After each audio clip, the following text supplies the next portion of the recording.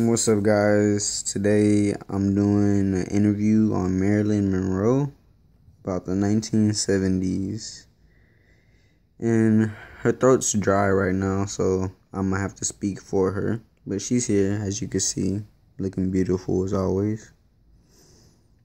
So today, Marilyn Monroe, I need you to tell me about the 1970s, what was going on, what the problems were, and how the people wanted the problems to be fixed. Can you help me with that? Marilyn says, yes, that's fine with me, Mr. Robert. I didn't quite make it to the 1970s, but from what Michael Jackson told me, the civil rights movement was all around the USA. Black and whites were protesting all night. Most protesters began to be physically abused by the cops, canines being released on them. They're being sprayed by high-pressured water hoses. They're getting beat by cops with their little sticks, swan thingies. Crazy stuff was going around. Martin Luther King just died recently. Just craziness. That's what she had to say about that. So Marilyn, what else was going on in the 1970s other than the civil rights movement? Marilyn says the women's rights movement was going on as well. Back in the day, nothing was going on really. We couldn't vote. We couldn't get paid as much as the men. The men got the jobs more often. And even if a woman and the guy had the same job, most of the time the guy got paid more. Just little petty stuff that the women were trying to fix, nothing major. But I remember floating around on August 26th, the 50th anniversary of the women's suffrage in the U.S.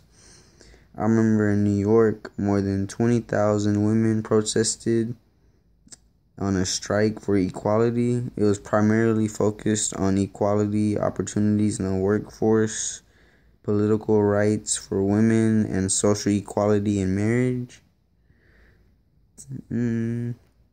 That sounds like a lot that was going on around there. What about the Vietnam War, Marilyn? You ain't said nothing about that yet.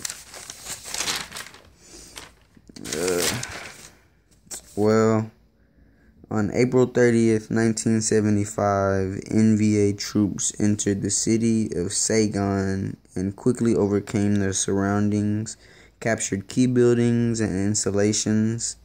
Then a tank from the 324th Division crashed into the Independence Palace at 11 a.m. local time.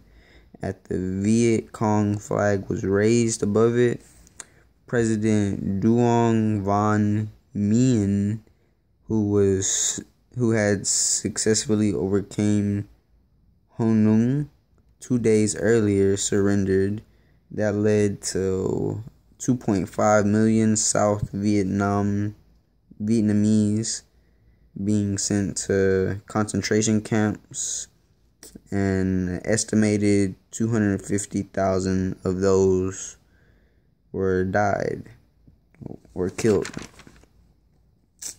Well, what else is there to know about the 1970s? Marilyn, is that all you have to say? Yep, that's all I have to say, Mr. Robert. Well, alright, thank you for letting me do this interview on you. You look pretty, I'm gonna call it a night. Adios, amigos.